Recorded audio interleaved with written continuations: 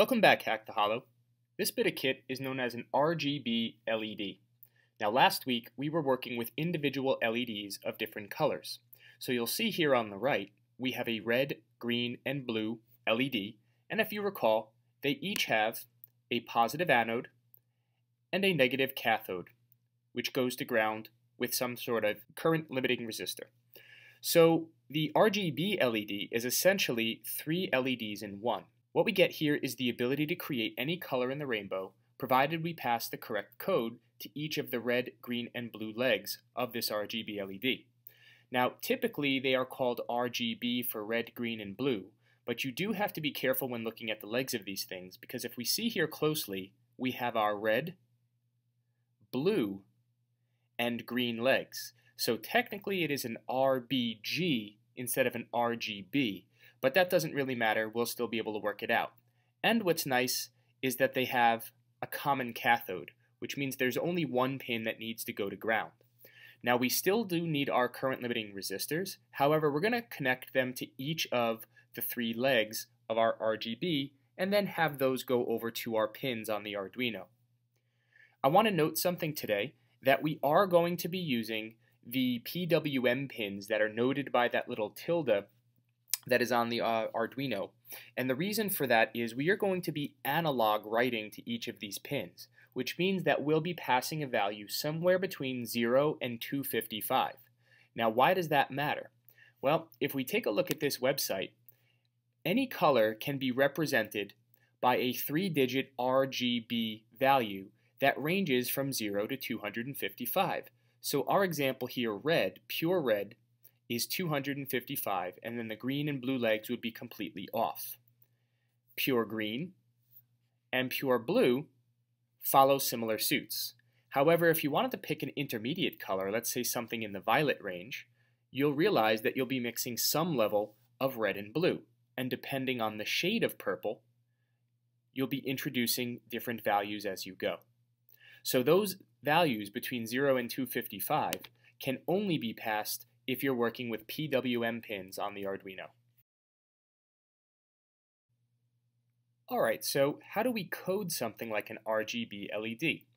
You could create a variable for each of the three legs that are plugged into the Arduino, but today's lesson is going to teach you about something called an array.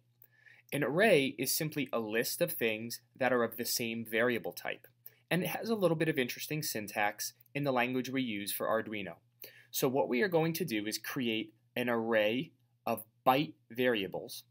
You have to follow it with the open and closed brackets, and we are going to set it equal to the three pins that our LED is plugged into, 3, 5, and 6 respectively, and that's each of the red, green, and blue LEDs. Another thing we're going to create up here, and you'll see why in a little bit, is another variable of the byte category called pin count. And the pin count essentially is just going to be the number of things in our array. There are three legs to this RGB LED. The next portion of this discussion is going to focus on indexing and something called a for loop. So let's start with this idea of indexing. Firstly, let's understand that we are going to start counting from the number 0 when we are coding as opposed to the number 1. So if we take a look at the LED pins array, 3, 5, and 6 represent the pins our LED is plugged into. The number 3 is in the 0th position, 5 is in the 1 position, and 6 is in the 2 position. So even though there are 3 things in there, we actually count them 0, 1, 2, as opposed to 1, 2, 3. Next, we're going to come down to the void setup section where we usually initialize our hardware. Now because we are using an LED, we are going to have to call the pin mode and create those legs as outputs. Now we could absolutely come in here and write pin mode 3 times and set each leg as an output. However, I want to show you something called a for loop, which usually goes hand in hand with arrays, because for loops can go through a sequence a specific number of times, and they require 3 things in order to call them appropriately in this coding language. So if we take a look inside the parameters of the call to for, we're going to see the first declares a byte variable called pin.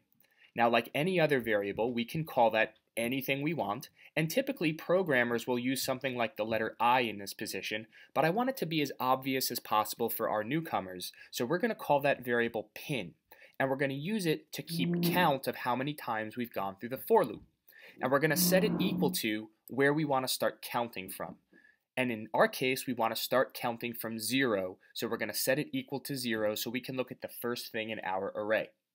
Next, we have to tell the counter how high to go up to, and we want to say pin until it is less than 3. 3 is the pin count from up above.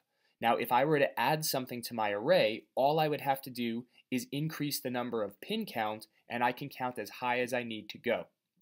The third part tells me how to count.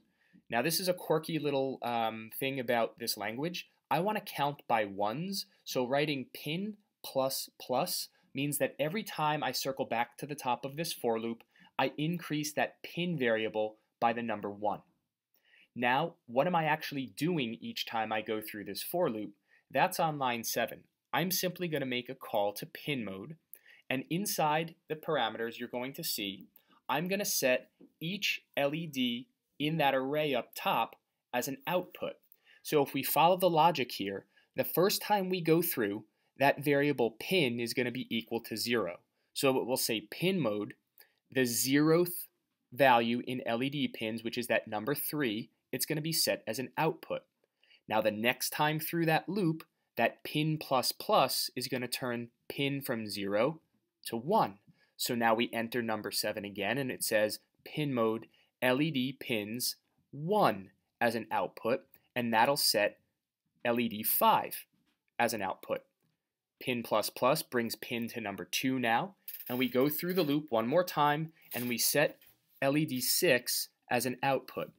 Now the next time through, pin plus plus comes up to the number 3. Well, now that breaks that second variable there, pin being less than pin count, because 3 is not less than 3 anymore. It is equal to 3, and now the for loop breaks and we exit.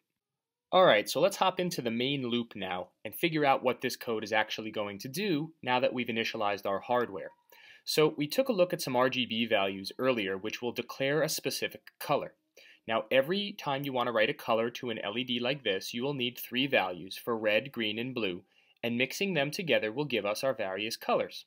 So in this sequence, essentially what I'm going to do, and maybe some of you are already looking at this and figuring out what's going to happen, is I'm going to use the analog write function, because remember, that's going to allow me to set the value of each LED leg. Instead of it being high or low, which is on or off, I'm going to set it to somewhere in between, which is how we finished our last challenge by dimming individual LEDs. In this case, however, by writing various values from 0 to 255, I can mix my colors and make this work. So if we take a peek here, my first situation, I'm going to write the red leg to 255, the green leg to 0, and the blue leg to 0. And in this case, that should give me the color red. I'm going to wait 2 seconds. In this case now, I'm going to create green. And in the last instance, I'm going to create blue. Now I do want to point out, the way that I wired up my LED earlier is going to have allowed this to happen. Remember, I took my red leg and I went to 3. I then came over and went to my green leg and went to 5, and finally finished with my blue leg going to 6. It just felt a little bit more intuitive to me to wire that way. This way, as I ascended from 3 to 5 to 6, I was going from R to G to B, just like my codes are needing. So if I go here and I run my simulation and get the code out of the way, you'll see that I'm cycling between red, green, and blue, which is pretty cool. And your first challenge is going to be to simply go over to that RGB color codes chart on the previous page and enter in various values for red, green, and blue, and have them cycle through to see what types of colors you can make.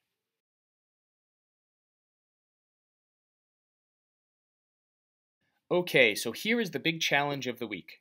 Last week I showed you how to use a potentiometer as a dimmable switch to control the brightness of each of 3 LEDs. This week you're going to use your 3 potentiometers as a color mixer. So instead of mapping the value and having it represent the brightness, You're going to map its value, which if you remember was 0 to 1023. You're going to map it over to 0 to 255. And those values now are going to allow you to make various colors as you spin them on your RGB LED. If you need to look back to any of the wiring diagrams or previous code, look at last week's challenge for help.